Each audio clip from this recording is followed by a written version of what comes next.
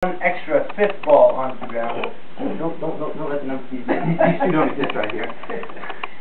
Alright, I'm gonna do one of the more technical routines. I'm gonna do some 4-ball tricks again for you.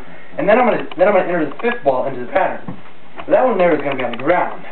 What I'm gonna do is I'm gonna do juggle 4-ball patterns and different things with this, and then I'm gonna take this fifth ball, which is on the ground, and arrange it onto my right foot using only my left foot.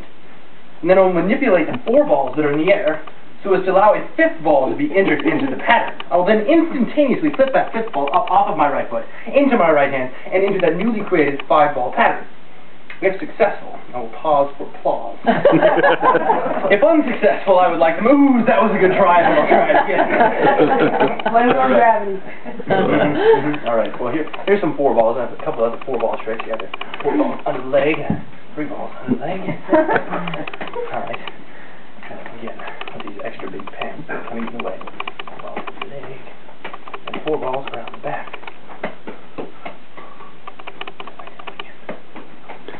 Grandma, did you notice where your china cupboard was? I was thinking the same thing. I'm holding my breath. I'll take a step forward. Alright.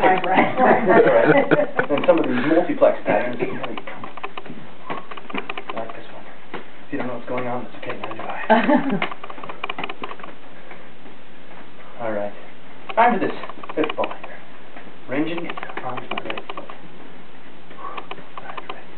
Slow soothing cast. Yeah.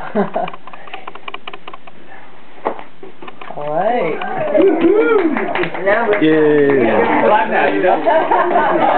Awesome. popcorn.